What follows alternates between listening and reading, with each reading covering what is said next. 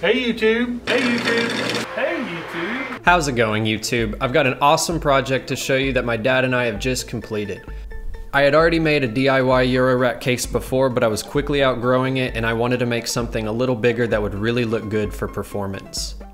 We used 3/4 inch MDF for the bottom and the back of the case, and used 9U cheeks of steel from Synth for the sides. I wanted a little more to the sides, so we traced the shape onto some glitter acrylic, drilled holes to match the cheeks, and then stuck them together with double-sided tape.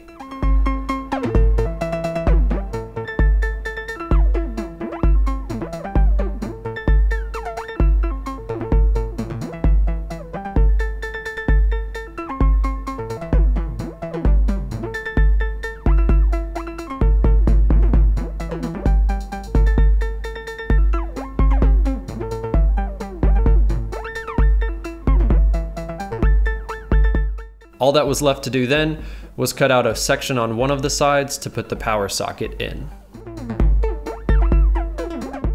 I used 3 sets of 168 HP rails, also from Synth, making it the widest standalone modular synth that I've ever seen in person.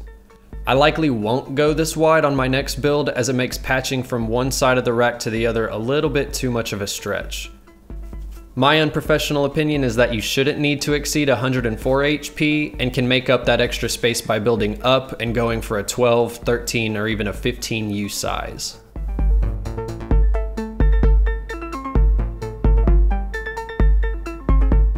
After painting the MDF black, screwing the sides in place, and attaching rubber feet to the bottom, we were ready to install the LED panels to the back of the case. I used 6 LED panels that are all 32 by 64 pixels each, giving me a total resolution of 64 by 192 pixels. These panels use the Hub 75 interface, which means each individual pixel has a red, green, blue, and white LED, giving me full color capability. These panels run off a 5-volt power supply and conveniently use the same 16-pin ribbon cables as Eurorack does. Each panel draws a lot of power relatively, almost 4 amps per panel. 6 panels using 4 amps each at 5 volts gives us a total potential power consumption of around 120 watts just to power the screen at full brightness. Because of this, I know I needed a power supply that can push out at least 120 watts, and I ended up going with a 200 watt power supply, and it's been great. The panels I used are P4 sized, meaning each individual pixel is 4 millimeters in length and height. This is relatively small and geared mainly towards indoor use. Pixel sizing can go as small as 1.9 millimeter pitch, but these panels can get very expensive real quick, and you might be better served using an LCD screen for higher definition. These are also 1/16 scan panels, meaning only a 1/16th of the panel is illuminated at one time.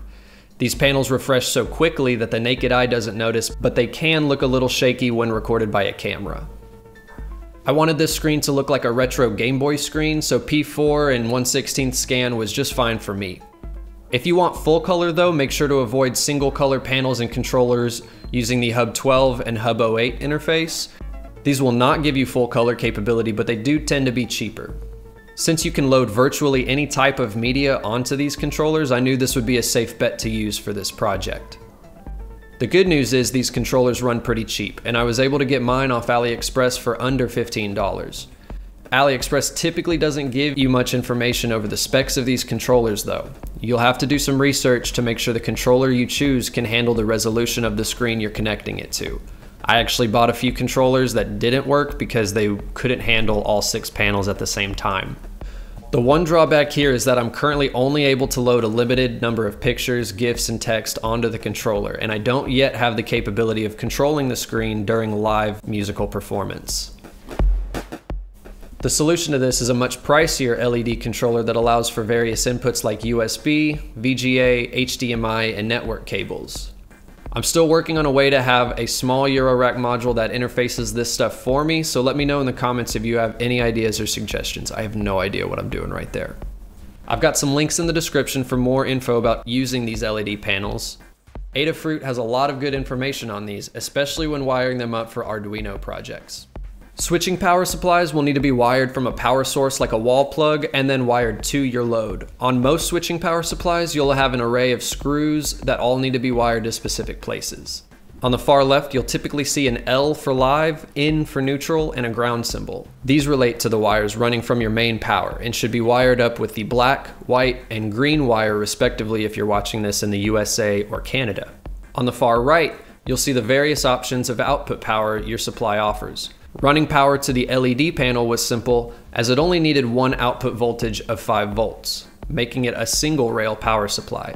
Eurorack power supplies are a little bit more complex as they require 3 rails, positive 12 volts, negative 12 volts, and 5 volts. Power supplies will typically label these as V1, V2, something like that, and you'll need to double check the voltage output of each rail before hooking it to your powered bus. You can do this by testing each terminal with a voltmeter or referring to the side of the power supply. It should be written pretty explicitly. COM refers to the common terminal, which is where you'll wire the ground wire from your load. I've seen some people wire the COM to the ground terminal as a precaution, but I think this might be only for very high power supplies. I'm not entirely sure about this, so feel free to educate me in the comments. If you see NC above a terminal, this just means no charge and you can leave this rail alone. Eurorack enthusiasts will likely tell you that the linear power supplies are more reliable and less noisy than switching power supplies. And I'm willing to bet that this is true, having never even used a linear supply myself. I still opted for switching power supplies and haven't yet seen any drawbacks. Knowing the power consumption of your modular synth is vital to choosing what type of power supply you'll need, and if you need more than one. Tally up the total power consumption on each rail, and make sure your supply exceeds that amperage level. This is easily done by creating your modular synth online at modulargrid.net and getting your power specs from them. You can register there for free and you'll probably learn a lot about modules that you've never even heard of. I cannot speak highly enough of that website. It's great. Once the panels were in place, we attached some double-sided tape to the outside perimeter of the back of the case.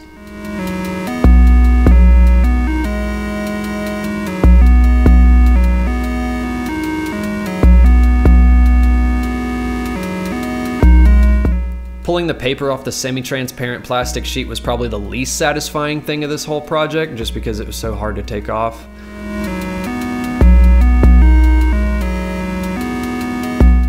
I learned a neat trick from my dad of dog-earing the double-sided tape, lining up the plastic sheet above it, and then removing the tape so that it wouldn't shift and you knew it was going to be right in place when you removed the tape.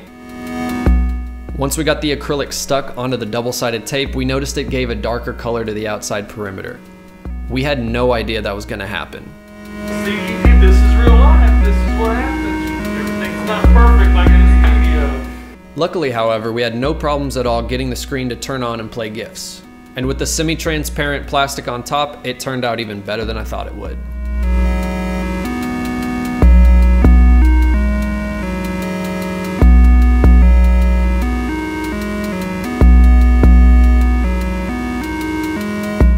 Dad found a piece of scrap metal that we bent and painted to cover the open top of the rack. It fit really well and looks like a grill basically.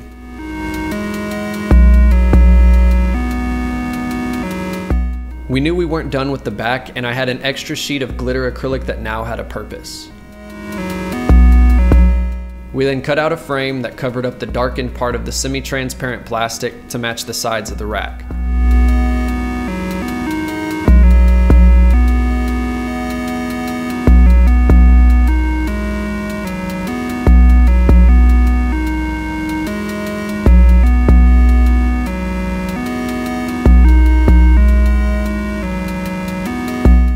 That really did the trick, and the case finally looked complete, ready to dazzle and turn some heads.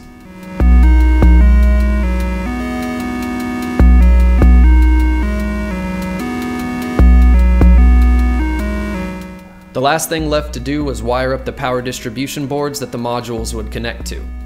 I decided on attaching these with magnetic feet that I got from AliExpress so they could stay secure in the rack, but also could be removed easily. The power bus boards came from Modular Synth Lab, and I haven't had any problems with them at all. They offer various combos of distribution boards and power supplies so you can power up virtually any size of modular synth. Well, that's about all I got for this project. I'm already trying to think of what my next build will be, so I'd love to hear how I can improve on this build. or how I can make an even crazier rack next time. This is YouTube after all, so thumbs up if you liked this video and subscribe to see me make some modular synth stuff with this baby in the future. Thanks for watching, and I'll see you next time. Is this all going to have music in the background, or are you going to be commentating on it? No, it's gonna be your voice just there. Really? Little kids go out and make a snowman, he comes to life. Snowman immediately wants to get them kids married, and they say, no man. So they say, we're not married yet, but you can do it, because we'll pretend that They don't say not yet. He says, are you married? And they say, no, man. But you can do... But you can do the job, like marry them when they're in town.